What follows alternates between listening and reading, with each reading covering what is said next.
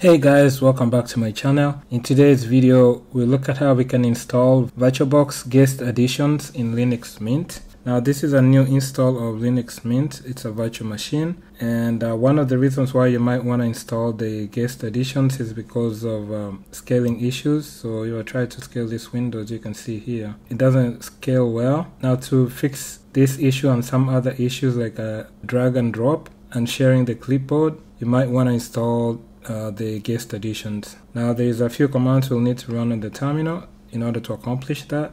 Let me right click here and open the terminal.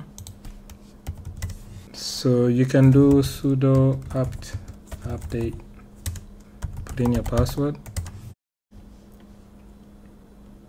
Now you can also do sudo apt upgrade, but there's a lot of packages here. It could take a while, so I'm gonna skip that step. The next step is to install the build essential and also the module assistant. Let's look at the command for doing that. We'll do sudo apt install build essential and then module assistant. Y for yes. Okay, so that's done, and so this command here we just ran is to install packages that are required to build the kernel modules. Now to prepare Linux Mint for building the kernel module, we'll run the following command. Say sudo m-a prepare, and that's done. Now we'll have to insert the Guest Addition CD. We'll insert it from here. So go to devices on your menu and then click on this option, insert Guest Addition CD. Okay, so you'll be prompted to run. So here we'll select run and then put in our password.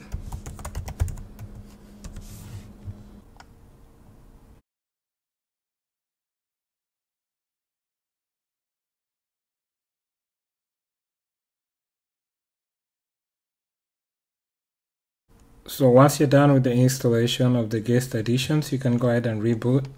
So I went ahead and rebooted the Linux Mint machine. I'm going to log back in.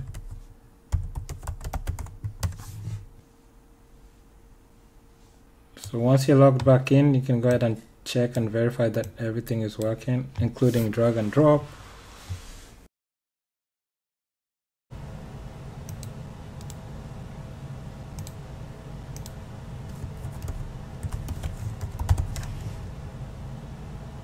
So I went ahead and created a test document here, and just to verify that drag and drop works,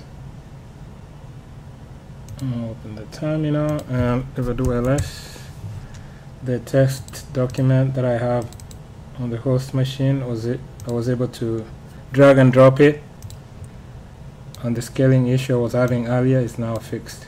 So that's all for this video. That's how you can install VirtualBox Guest Additions on Linux Mint.